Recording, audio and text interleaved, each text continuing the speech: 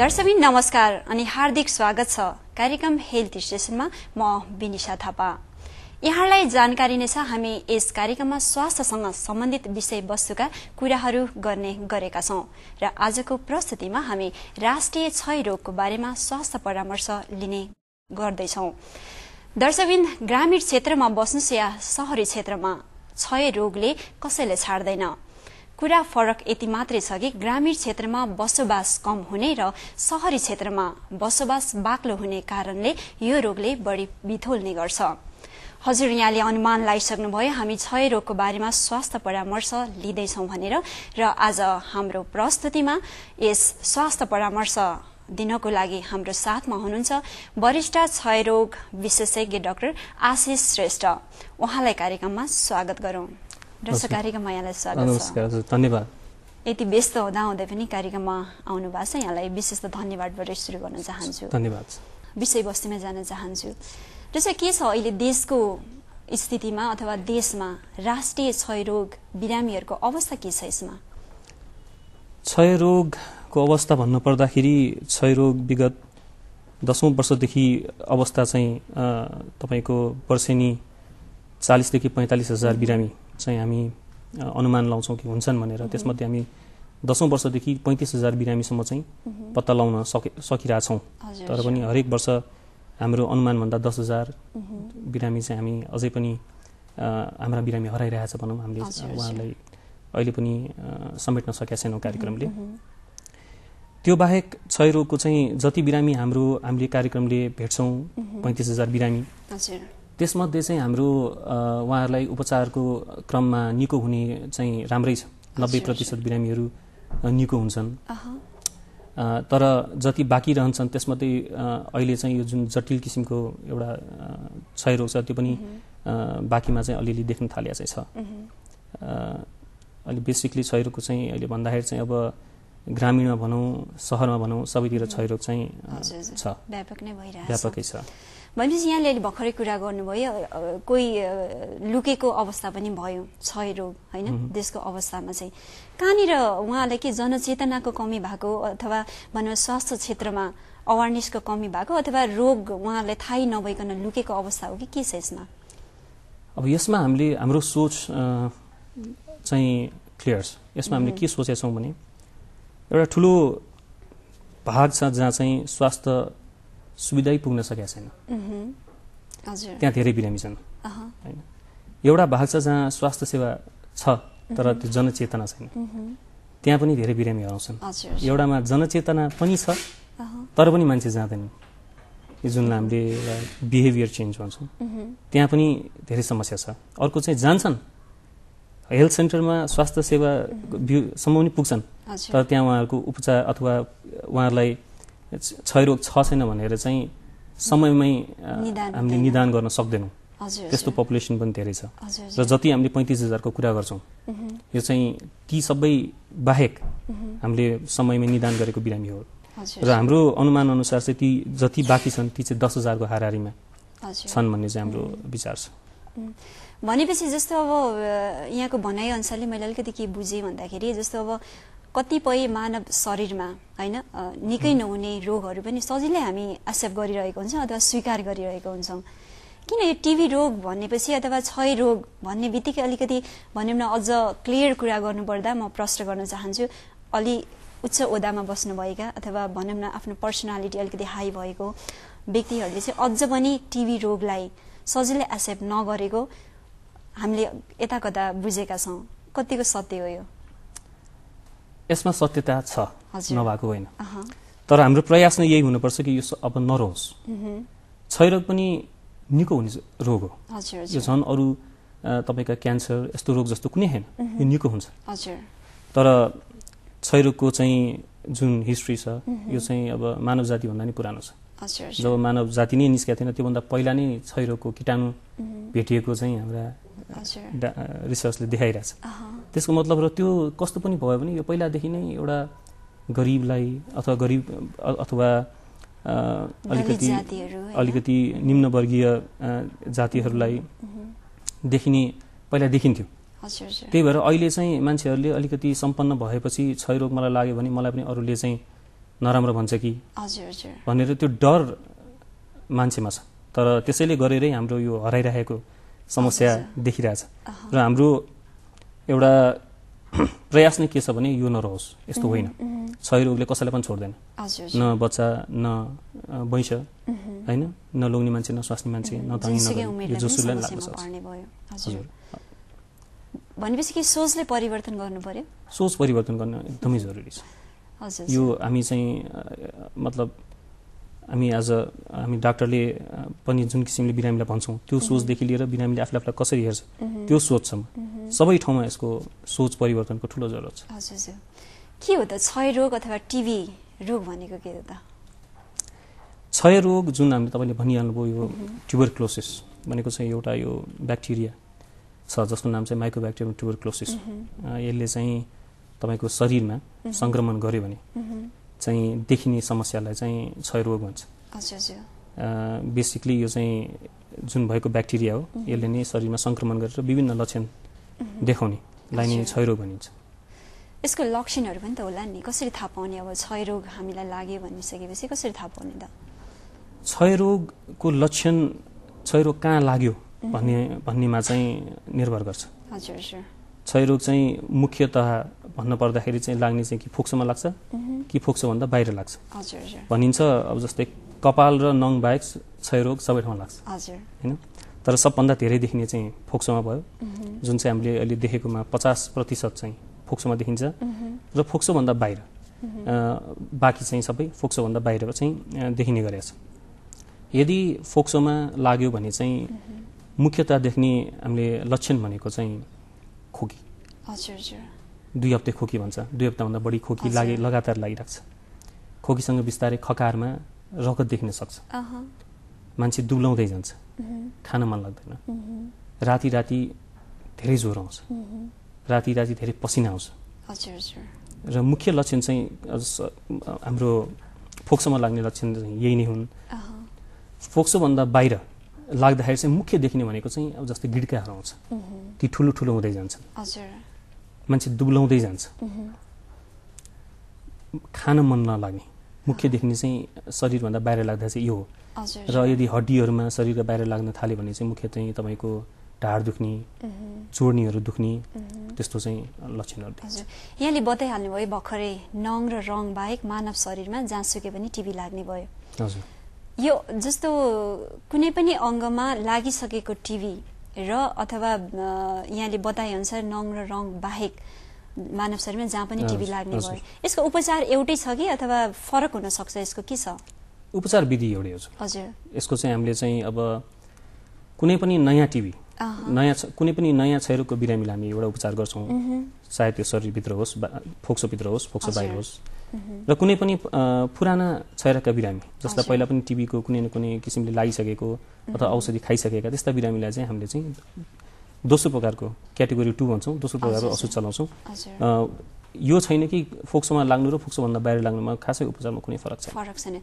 जस्तो मानव शरीरमा पहिलोचोटिको र दोहोरिसकेको यहाँले जानकारी दिए अनुसारले उपचार अलिकति फरक हुने भयो। हजुर, एउटा मानव शरीरमा एकचोटि टिबी भइसकेपछि कतिचोटिसम्म लाग्ने सम्भावना हुन्छ त? अब एउटै संक्रमण हाम्रोमा चाहिँ अब यो विधि छैन कि हामीले के भन्न सकौँ कि त्यो संक्रमण पहिलाको निको नभइकन फेरि आएको हो कि भन्न हामीसँग विधि छैन। त्यही भएर हाम्रो चाहिँ एउटै जो मान्छेले एकचोटि क्षयरोगको उपचार गरिसके उहाँमा फेरि देखिने फेरि नयाँ संक्रमण भयो कि त्यही बल्झेको भन्न नसके हुनाले चाहिँ यति उति भन्न चाहिँ गाह्रो हुन्छ। तर पनि यो जुन दोस्रो पटक औषधि उपचार गर्नेमा चाहिँ हाम्रो 20 देखि 30% चाहिँ देखिन्छ। हजुर, भनेपछि यो दोस्रोचोटिको उपचारमा चाहिँ के कुनै एउटा बिरामीको पहिलोचोटि भइसकेको रिपोर्टहरू यहाँले हेरेर दोस्रोचोटि टिबी लागेको अथवा त्यहाँका सिम्टमहरू अथवा लक्षणहरू थाहा पाएर दोस्रोचोटि टिबी भनेर थाहा हुन्छ, या त पेसेन्टको हिस्ट्री नै बुझेर तपाईहरूले चाहिँ सेकेन्डचोटि लागेको टिबी हो भनेर पत्ता लगाउनुहुन्छ? के छ फरक, कसरी थाहा पाउने? हो मुख्य चाहिँ अब हामी प्रमाणमा जानुपर्छ। हामीले चाहिँ सकेसम्म प्रमाण नै खोज्छौँ किन बिरामीलाई दुःख दिने, किनकि तपाईको दोस्रो पटकको क्षयरोग लाग्दाखेरि खाने उपचार अलि लामो हुन्छ, 8 महिनासम्म पुग्न सक्छ। त्यो हुँदाखेरि चाहिँ सकेसम्म प्रमाण खोज्छौँ। पहिला बिरामीले खाइसकेका उहाँको उपचारका कार्डहरू छन्, रेजिस्ट्रेसनका कार्डहरू छन्, खोज्छौँ त्यसबाट भएन भने हामी यदि उहाँले राम्रो उहाँको पहिलाको उपचारको विधिहरू भन्नुहुन्छ भने उहाँको हिस्ट्रीबाट पनि हामी चाहिँ उपचारमा राख्न सक्छौँ। तर सकेसम्म चाहिँ हामी प्रमाण चाहिँ खोज्छौँ। जस्तै यहाँले अघि पनि बताइसक्नु भएको छ मानव शरीरमा जुनसुकै अङ्गमा पनि टिबी लाग्ने भयो हैन। जस्तो अलिकति भयानक अथवा तुरुन्तै अरूलाई सर्ने टिबी चाहिँ कुन चाहिँ हो त? अब क्षयरोगमा चाहिँ तपाईँको सर्ने किसिम भनेको चाहिँ तपाईँको हावाबाट। हजुर। हैन, हावाबाट सर्ने भएकोले हावा कहाँबाट? फोक्सोबाट आउने भयो भनेपछि त्यही भएर फोक्सोमा लाग्ने टिबी चाहिँ चाँडै सर्न सक्छ भनिन्छ। तपाईँको यदि उपचार गरिएन भने एकजना बिरामीले चाहिँ क्षयरोगको बिरामीले चाहिँ 1 वर्षभित्र 10 जनासम्मलाई चाहिँ सार्छ अथवा सार्न सक्छ भन्ने चाहिँ एउटा भनिन्छ।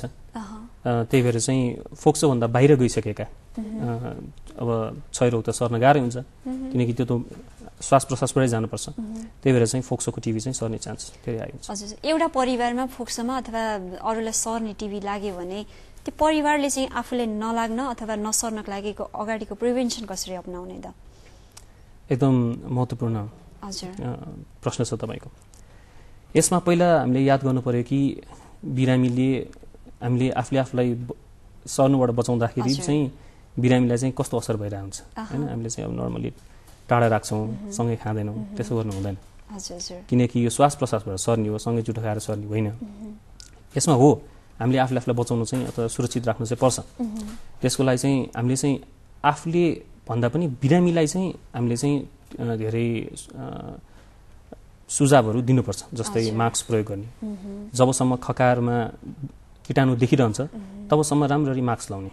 त्यो गर्दाखेरि नै परिवारलाई राम्ररी बचाउन सकिन्छ। परिवारले आफै मास्क लाएर हिँड्नु पर्दैन। बिरामीले मात्र राम्ररी मास्कहरू प्रयोग गरेको खण्डमा चाहिँ परिवारमा चाहिँ सर्ने चान्स एकदम कम हुन्छ। अनि कोठाहरूमा बस्दाखेरि चाहिँ राम्ररी भेन्टिलेसन, झ्यालहरू राम्ररी खोल्ने, हावाहरू राम्ररी जान मिल्ने गरिकन राख्ने, घाम प्रशस्त लाग्ने कोठामा चाहिँ बिरामी बस्ने किनकि घामले पनि यो क्षयरोगको कीटाणु मर्छ। त्यही भएर पनि राम्रो घाम भएको, राम्ररी भेन्टिलेसन, झ्यालहरू राम्रो खोलेको त्यस्तो कोठामा बिरामीले चाहिँ आफ्नो मास्क प्रयोग गरेको खण्डमा चाहिँ आफ्नो परिवारलाई बचाउन चाहिँ एकदम सकिन्छ। बिरामी भइसकेपछि त उपचार लिएर औषधिको माध्यमले अथवा भनौँ विशेषज्ञले उहाँलाई निको बनाउने भयो।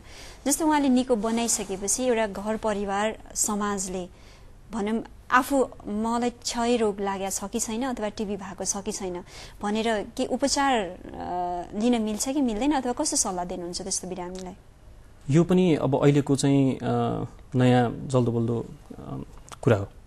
यसमा चाहिँ अब क्षयरोग चाहिँ हामीले किनकि यो 10,000 जुन छुटिएका छन् उहाँहरूलाई हामीले पत्ता लगाउनुपर्छ किनकि जति हामीले उपचार गरे पनि यदि 10,000 बाँकी रहिरह्यो भने त उहाँहरूले अरू 10 जना सार्ने भयो भनेपछि यो 10,000 कहाँ छ त भनेर सोच्दाखेरि र धेरैवटा रिसर्चले पनि यसलाई भनिसक्यो यो चाहिँ परिवारमा हुने चान्स चाहिँ धेरै आइछ। यसो परिवारमा हुनसक्छ किनकि बिरामी त सबभन्दा धेरै आफ्नो परिवारसँग बस्छ। त्यही भएर अब अहिले चाहिँ तपाईँको यदि परिवारमा कोही बिरामी हुनुहुन्छ भए तपाईँले आफूलाई चाहिँ डाक्टर साहबकहाँ गएर हुन्छ कि स्वास्थ्य सेवामा गएर हुन्छ कि जचाउन सक्नुहुन्छ। जचाउनु पनि पर्छ किनकि आफू पनि एउटा एक किसिमले ढुक्क हुन्छ क्षयरोग छ छैन भनेर। सबै उपचार गर्ने समयमा निको हुन्छ, छैन भए चाहिँ झन् ढुक्कै भयो। त्यही भएर आफूसँग नजिकै बसेको मान्छेलाई क्षयरोग छ भए आफूले पनि एकचोटि जचाएको चाहिँ राम्रै हो। हजुर, जस्तो क्षयरोग बिरामीले त औषधि खाएर निको हुने नै भयो होइन। अघि यहाँले बताएअनुसार कतिपय बिरामी अथवा घर समाजमै पनि त्यस्ता बिरामीहरू रहिराखेको हुन्छ। हामीले स्वास्थ्य क्षेत्रमा हेर्ने हो भने यो क्षयरोगलाई गभर्मेन्ट तर्फबाट पनि धेरै अवेरनेसहरू भएको, जनचेतनाहरू भएको पनि हामीले देखेका छौँ। यति हुँदाहुँदै पनि छ कमी कमजोरीहरू अझै के बाँकी? कमी कमजोरी सधैँ बाँकी हुन्छ, नत्र हामीले कसरी फेरि राम्रो गर्नु होइन। हामीले सबै राम्रो गरिसक्यौँ भनेर सोच्यौँ भने त राम्रो हुँदै हुँदैन। म भन्छु कि कमी कमजोरी सधैँ बाँकी रहन्छ। यो जुन 10,000 हाम्रा बिरामी छुट्या छन् यही हो कमी कमजोरी होइन। हामीले नयाँ सोच ल्याउनुपर्छ। नयाँ एउटै पुरानो जुन किसिमले गरिराख्यौँ त्यही किसिमले गरिराख्यौँ भने त 10 वर्ष भइसक्यो यस्तो भइरहेको। त्यही भएर नयाँ सोचमा चाहिँ सबैजना अगाडि बढ्नुपर्छ। नेपाल सरकार लगायत सबै हाम्रा प्राइभेट फिजिसियन्सहरू, सबै स्वास्थ्य कर्मीहरू, निजी र गैर सरकारी सबै स्वास्थ्य कर्मीहरू सबैजना चाहिँ यसमा लाग्नुपर्ने चाहिँ जरुरत देखिन्छ। जस्तो यो अहिले भनौँ बिरामीहरूले यो क्लिनिकमै औषधि खानुपर्ने, जस्तो क्षय रोग भयो भनेर निदान भइसकेका बिरामीहरूले चाहिँ एउटा क्लिनिकमै गएर औषधि खानुपर्ने भन्ने पनि हामीले सुनेका छौँ, देखेका छौँ र भोगेका पनि होला होइन। किन खास यो क्लिनिकमै आएर औषधि खानुपर्ने कारण चाहिँ के हो? अब यसको मुख्य समस्या, क्षयरोगको मुख्य समस्या भनेको यसको औषधि उपचार लामो छ। हजुर। यो कीटाणु यस्तो छ कि तपाईँले समयमा औषधि खानु भएन भने यसले जुन पछिको जटिल किसिमको एउटा क्षयरोग निम्ताउँछ त्यो भयावह हुन्छ। त्यही भएर यसलाई समयमा दिनदिनै औषधि कुनै स्वास्थ्यकर्मीको अगाडि नै खाँदाखेरि चाहिँ स्वास्थ्यकर्मी पनि ढुक्क हुन्छ कि उसले औषधि खायो भनेर। र बिरामीलाई पनि कर लाग्छ औषधि खानै पर्ने। त्यही भएर पनि यो जुन डट्स भन्ने विधि छ स्वास्थ्यकर्मीकै अगाडि र उसमै गएर खानुपर्ने चाहिँ यो त्यो कुराले हो कि बिरामीले चाहिँ औषधि नछोडोस्।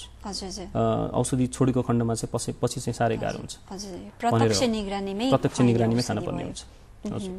फेरि कति बिरामीले अब तपाईँ हामी नै 2 हप्ता एन्टिबायोटिक खानु पर्यो भने हामी धेरै हिचकिचाउँछौँ। अब यो त 6 महिना खानुपर्छ। मान्छेले आज छोडिदिन्छु भोलि छोडिदिन्छु भने त्यसले भयावह सिचुएसन आउँछ। जस्तो अहिले यो क्षयरोगको औषधि पहिलाको हामीले यसो रिसर्च गर्दै जाँदाखेरि पहिलाको रेसियोमा 8 महिना खाइन्थ्यो भने अहिले अलिकति 6 महिना 2 महिना घटाएर 6 महिना खाउने चलन रहेछ होइन। खास यो किन फरक किन भयो? कुनै पनि हाम्रो अब यो नीति चाहिँ एउटा विश्व सङ्गठनले एउटा मापदण्ड तोक्या हुन्छ त्यो अनुसार चल्छ। अब यो विश्व स्वास्थ्य सङ्गठन WHO जुन भन्छौँ उहाँहरूले चाहिँ अब अहिले गरेको उहाँहरूको उसमा चाहिँ स्टडीमा चाहिँ उहाँहरूले चाहिँ 8 महिना पर्दैन। यो चाहिँ अब 6 महिनाको जुन चाहिँ पहिलो नयाँ क्षयरोगको बिरामीलाई चाहिँ 6 महिना खुवाए पुग्छ भनेर पर्याप्त उहाँहरूको चाहिँ रिसर्च भइसकेकोमा चाहिँ उहाँले हामीलाई सजेस्ट गर्नुभयो, सुझाव दिनुभयो कि नेपाल सरकारलाई पनि सुझाव दिँदाखेरि चाहिँ नेपाल सरकारले चाहिँ अब विश्वभरि भइसकेपछि हामीले पनि गर्नुपर्ने एउटा हो भनेर चाहिँ अब 6 महिनामा ल्याएको र यसले पनि अहिलेसम्म राम्रै गरिरहेछ। 6 महिनामा ल्याउँदाखेरि पनि यसको चाहिँ 90% बिरामी निको भइराख्नु चाहिँ यसको राम्रो लक्षण हो। हजुर। म यो बिरामीको साइडबाट अलिकति बोलिरहेको छु। अलिकति बिरामीले कोही बिरामीले चाहिँ अलिकति चिट गरिदिनु हुँदो रहेछ कि कस्तो भनेदेखि जस्तो क्षय रोग भनेर निदान त भइहाल्यो, औषधि खाइदिनुहुन्छ जुन यहाँले अघि भनेको जस्तै सर्ने रोग र नसर्नेमा पनि अझ सर्ने रोगलाई खतरनाक नै हुने भयो। जब औषधि सुरु गर्नुहुन्छ उहाँहरूले अनि बिचमा फेरि एउटा रिपोर्ट टेस्ट गरिसकेपछि बिचमै औषधि छोडिदिने प्रावधान पनि रहेछ। त्यसका पछिका नकारात्मक असरहरू कस्तो पर्छ? मैले अघि पनि हजुरलाई अलिकति यसमा छोइसकेँ। जस्तै कति बिरामीले गर्नुहुन्छ त्यस्तो। हजुर। त्यो सायद हाम्रो कमजोरी पनि हुन्छ कि हामीले उहाँलाई राम्रो बुझाउन सकेनौँ। त्यही पहिला चाहिँ हामी डिफल्टर भन्थ्यौँ, बिरामीको गल्ती भन्थ्यौँ भने अब चाहिँ हामीले हाम्रो गल्ती भन्छौँ, लस टु फलो अप भन्छौँ। हामीले नै उहाँहरूलाई सम्झाउन नपुगेको भन्छौँ यदि कोही बिरामीले बिचमा छोड्नुभयो भने। त्यसको चाहिँ मैले भनिहालेँ कि कुनै बिरामीले औषधि खाँदै छोडिदिँदाखेरि यो जुन क्षयरोगको कीटाणु छ यसलाई त धेरै औषधि लाग्छ। एउटा मात्र औषधि नछोएकोले नै 4 देखि 5 वटा औषधि प्रयोग गर्नुपर्ने हुन्छ। त्यो सबैमा चाहिँ अब बिस्तारै औषधिले काम गर्दै गइरहेको हुन्थ्यो। बिरामीले चाहिँ सपोज छोडिदिनु भयो भने चाहिँ जति बाँकी भएका क्षयरोगका कीटाणु हुन्छन् उनीहरूले चाहिँ पछि त्यो औषधिले छुँदैन। यसैले नै गएर पछि चाहिँ जुन हाम्रो एउटा भयावह किसिमको यो जुन क्षयरोग भन्छ हामीले चाहिँ मल्टी ड्रग रेसिस्टेन्स भन्छौँ हाम्रो मेडिकल भाषामा, धेरैवटा औषधिले नछुने भन्ने आउँथ्यो। धेरै औषधिले नछुने क्षयरोग चाहिँ पैदा हुन सक्ने चाहिँ धेरै चान्स हुन्छ। त्यही भएर चाहिँ हाम्रो यो यस्तो केसेसहरूमा 15% हामीले 15 देखि 15.4%मा देखेका छौँ कि जुन यो भयावह किसिमको टिबी छ नि क्षयरोग त्यो चाहिँ यसरी बिरामीले छोडेकोमा भएको चाहिँ देखेका छौँ। भनिसकेपछि त्यही बस्ने जस्तो प्रत्यक्ष निगरानीमा खुवाउने जो व्यक्ति कर्मचारी अथवा कोही मेडिकल पर्सन हुनुहुन्छ उहाँहरूकै काउन्सिलिङबाट नै बिरामीलाई लङ टर्मसम्म औषधि खुवाएर निको बनाउन सकिने प्रावधान त्यहाँ रह्यो। हजुर। यो यसको मुख्य सोच भनेकै बिरामीले समयमा र पुरै औषधि खानुपर्छ, नत्र क्षयरोग चाहिँ पछि जटिल हुन्छ भनेर नै यो डट्स भन्ने विधि चाहिँ संसारले मात्र नभइकन नेपाल संसार सबैले यो अपनाएको चाहिँ विधि हो। भनेपछि यहाँको जस्तो धेरै बिरामीहरू निको बनाइसक्नु भएको छ यहाँको नजरमा जस्तो अब क्षयरोग अथवा टिबी रोग यति उमेरकोलाई बढी लाग्ने र यो प्रोफेसनललाई चाहिँ बढी लाग्ने भन्ने छ त्यस्तो केही? यसको क्षयरोगको आँकडा हेर्दाखेरि चाहिँ कस्तो देखिन्छ भने तपाईँको अहिले चाहिँ देखिने भनेको सबभन्दा बढी चाहिँ 25 वर्षदेखि 45 वर्षको उमेरमा, तर अहिले चाहिँ यो विगत 3 देखि 4 वर्षमा चाहिँ बिस्तारै बच्चाहरूमा र बुढापाकाहरूमा चाहिँ बिस्तारै बढेको देखिन्छ। नत्र देखिने चाहिँ यो बीचकै जनसङ्ख्यामै हो क्षयरोग, किनकि उहाँहरू नै हो अलिकति बढी क्षयरोग। जस्तै बच्चाहरूमा चाहिँ कस्तो हुन्छ भने तपाईँको एकदमै शरीर कमजोर नभएसम्म चाहिँ क्षयरोग चाहिँ देखिँदैन, बच्चाहरू बलियै हुन्छन्। तर नेपाल जस्तो देशमा चाहिँ जहाँ अलिक कुपोषण अलिक बढी पनि छ, त्यस्तोमा चाहिँ बिस्तारै सायद बच्चामा बढेको हुनसक्छ। हजुर, हामी कार्यक्रमबाट छोटो छोटो समयमा छ, म छोटो मिठो यहाँको प्रश्नको उत्तर अपेक्षा गर्न चाहन्छु। जस्तो अहिले राष्ट्रिय क्षयरोग जुन गभर्मेन्टी सिस्टम अथवा प्राइभेट सेक्टरमा काम गर्ने डाक्टर साहबहरू हुनुहुन्छ नि, कस्तो कम्युनिकेसन छ यसमा? सहयोग कतिको भइरहेछ प्राइभेट सेक्टरबाट? एकदम राम्रो प्रश्न, उचित प्रश्न उठाउनु भयो। हजुर, प्राइभेट सेक्टर्स अब हाम्रो नेपालमा सायद धेरै बिरामी प्राइभेट सेक्टरले हेर्नुहुन्छ, तर हामीसँग साँच्चै नै भन्नु पर्दाखेरि चाहिँ यति उति भन्ने लेखाजोखा हामीसँग छैन क्षयरोगको लागि। यसमा चाहिँ नेपाल सरकार एकदमै प्रयासरत छ। अब चाहिँ किनकि प्राइभेट सेक्टरसँग हातेमालो नगरिकन राम्ररी यो क्षयरोगबाट कहिले पनि मुक्ति पाइन सक्दैन। त्यही भएर चाहिँ अब प्राइभेट सेक्टरसँग आह्वान पनि छ, उहाँहरूले उपचार गर्दाखेरि चाहिँ हाम्रो राष्ट्रिय क्षयरोग केन्द्र अथवा नेपाल सरकारमा यो चाहिँ कतिजना उपचार गर्नुभयो एउटा रिपोर्टिङ चाहिँ गर्नु पनि उहाँको कर्तव्य पनि हुन आउँछ। र नेपाल सरकारले पनि अब धेरै प्रयास गर्छ कसरी यसलाई एकदम सजिलो बनाउने र सँगै हातेमालो गरेर क्षयरोगलाई कसरी देशबाट मुक्ति दिलाउने। हजुर हजुर, डाक्टर साहब यहाँ कार्यक्रममा आउनु भएको छ। क्षयरोग बिरामीहरूलाई जस्तो अब रोगको उपचारै नगरी बस्नुभएका र रोग भइसकेको थाहा पाएपछि पनि यत्तिकै बस्नु भएको र रोग लाग्नै नदिनको लागि छोटो मिठोमा बिरामीलाई कस्तो सल्लाह दिन चाहनुहुन्छ? हस्, धन्यवाद। म सबै क्षयरोगी दिदीभाइ दाजुबहिनी सबै बिरामीलाई के भन्न चाहन्छु भने क्षयरोग निको हुने समस्या हो। यसमा यो निको हुँदैन, यो लाग्यो भने मान्छेले मलाई के भन्छ भन्ने त्यो डर मनबाट हटाइदिनुहोस् आजबाट। क्षयरोग निको हुन्छ, समयमा उपचार खोज्नुहोस्, समयमा उपचार औषधि खानुहोस्, यो पक्कै निको हुन्छ। त म सबैलाई आह्वान गर्छु कि आफूलाई डराएर लुकेर नबस्नुहोस्, अगाडि आउनुहोस् र हातेमालो गरौँ, सबैलाई क्षयरोग, नेपाललाई क्षयरोग मुक्त बनाऊ। धन्यवाद। हस् डाक्टर साहब, यति व्यस्त हुँदा पनि कार्यक्रममा आइदिनु, यहाँलाई विशेष धन्यवाद ज्ञापन गर्न चाहन्छु। हस्, धन्यवाद यस प्रोग्रामका होस्ट निशाजी र सबै क्रुलाई चाहिँ मलाई यहाँ इन्भाइट गर्नुभएकोमा धेरै धन्यवाद छ। दर्शनी, कार्यक्रमबाट हामी बिदा लिने बेला भइसकेको छ। क्षयरोग डाक्टर साहबले भने अनुसारले कुनै पनि उमेरलाई लाग्न सक्छ। नङ र रङ बाहेक मानव शरीरमा कुनै पनि अङ्गमा लाग्न सक्छ। समयमै उपचार गरे यो रोग सजिलै निको हुन्छ। हामी यसमै ढुक्क बनौँ। हस्त कार्यक्रमबाट बिदा लिने बेला भएको छ। आगामी हप्ता अन्य स्वास्थ्य परामर्शसहित म बिनिसा फेरि उपस्थित हुने बाचा गर्दै कार्यक्रमबाट बिदा चाहन्छु। हवस् त, नमस्कार। यहाँको साता शुभ रहोस्।